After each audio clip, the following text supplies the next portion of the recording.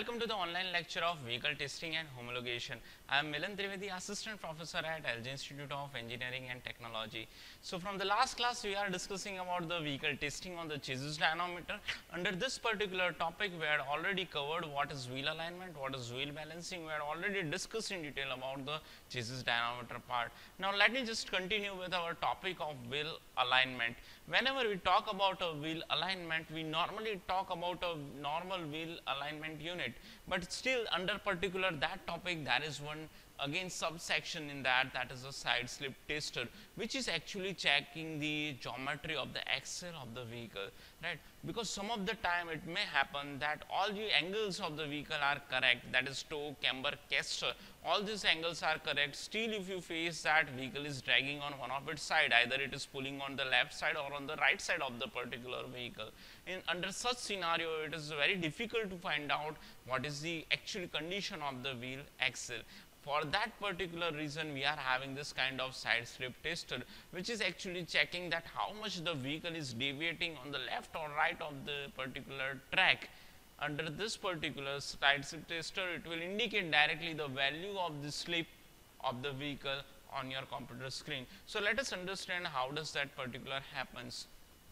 In this particular side slip tester, we are having this simple kind of apparatus, under which we are having two different rollers, which is actually not taking a vehicle on a flat road condition like situation. Just whenever the vehicle is spinning, it will remain steady at a single location. But between these two particular rollers, we are having in between that one plate, which is actually measuring this particular data, which is indicated on this particular screen. So all the four wheelers would be mounted on this kind of side slip tester, and as the vehicle is dragging, it will be indicating the value of how much meter of this slip is there per kilometer. That kind of value would be directly indicated on the screen. So from that at least you can have a certain idea that how much slip is present. So it measures the slide slip when driving straight and determines whether the front wheel alignment is good or bad. So that's all about this particular side slip tester. Now let us understand the next important test, that is a brake test. Brake test we need to carry out in order to ensure the safety of the vehicle. So it becomes a very prime aspect whenever we talk about a brake test. Under this particular brake testing, almost nowadays in most of the vehicle we are having this kind of just hydraulic brake test, hydraulic brakes, under which we will be having one master cylinder. The fluid would be supplied with a high pressure and it would be distributed through this kind of fluid reservoir. Through the control valves we can actually shift the pressure to this particular different drums or disc of the brake. But we need to ensure that the entire working of the system is okay or not. So for that we are having this kind of apparatus. One is a roll brake type and another one is a plate brake tester. So let us understand the roll brake tester. Under this particular roll brake tester, what we are actually doing is we are having this kind of roller arrangement. The front wheel or the rear wheel of brake which we need to check would be mounted on this particular rollers. Now this particular rollers are being driven with the help of electrical motor. One separate motor would be used which will be driving the wheels now. Now we will keep the engine in on condition, then we need to apply a brake, right? But the wheel is actually spinning with the power of this particular rollers, right? Now when we apply a brake, it will try to stop this particular roller also. Now this electrical roller will face one force, right? That one force would be induced on that electrical motor.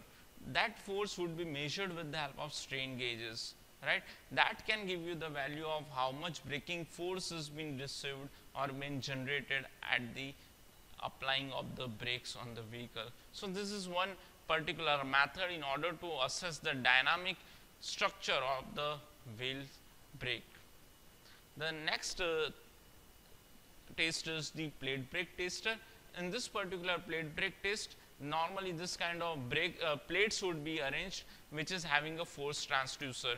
Vehicle would be taken along this particular plate brake tester and it would be suddenly stopped. Now on stopping that of vehicle, this particular plate would be dragging, right? It will slip forward.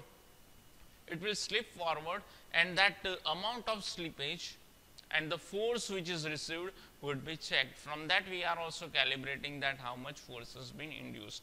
So these are the two normal methods in order to evaluate the brake performance.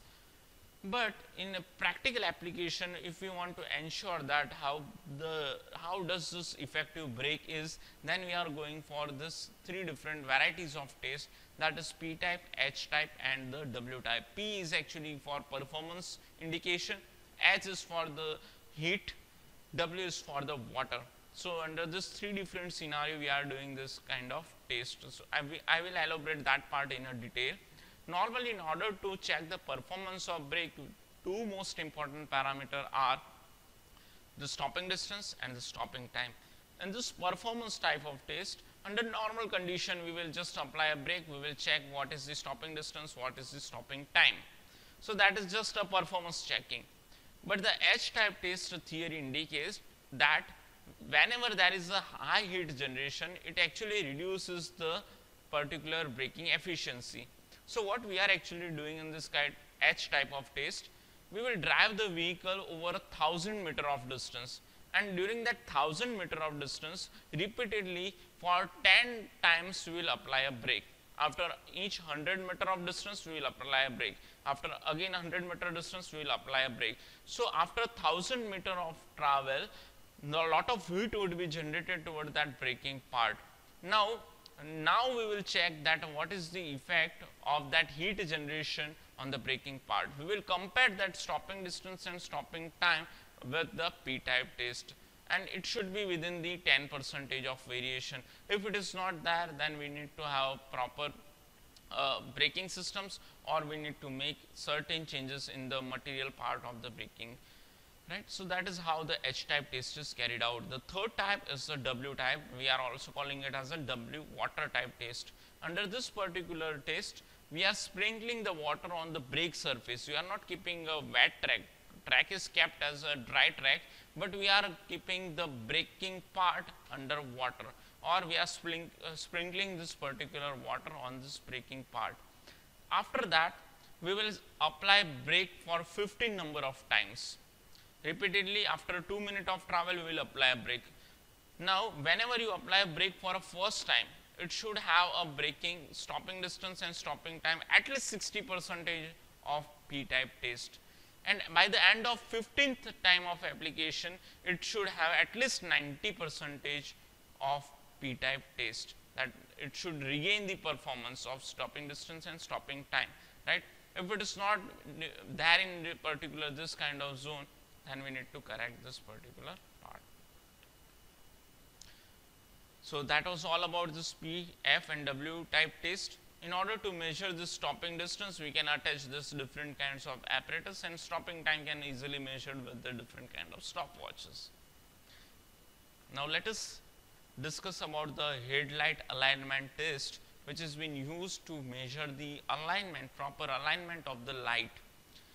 In order to do that particular thing, what we are actually doing is, we will just switch on the light of the vehicle. We will focus that light on one straight wall in a dark room, right? Apart from that, we need to have certain indications. We need to have that data, that how much, at what particular height the shadow of this particular lamp is focusing on. Right? So that should be in a proper way. If it is not there, we can just simply open up this particular bonnet. There are two different nuts by which we can have a correction in the position of that particular lamp. Right? So this checking of this distance is very much important in the case of headlight alignment. So which are the different scenario of the measurement that I am going to elaborate? First thing is, we need to have a distance of this particular 25 feet from the wall. If this is a wall surface, the vehicle should be kept 25 feet away from this particular wall. Another aspect or the indication we need to focus on is the particular center lines. This is the center line of the vehicle. This horizontal line is actually the center line of the headlamp. We need to check physically, that from the ground level to up to what height this particular headlamp is there. That distance should be kept over this, right? Then we need to start the lamp of the vehicle.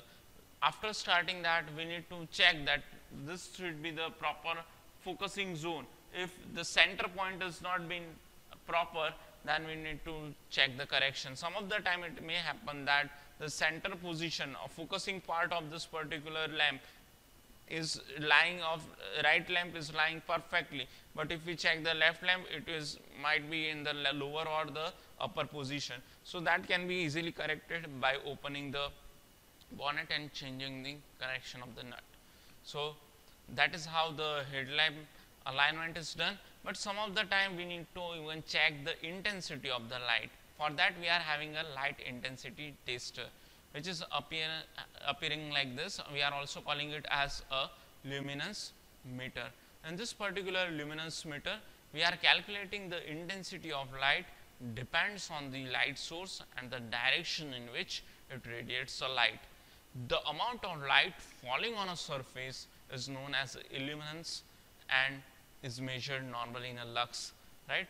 So this is how, by this apparatus, we can simply measure how effective the light is. Some of the time, if the effectivity of the light has been reduced, then we can actually need to replace the particular lamp.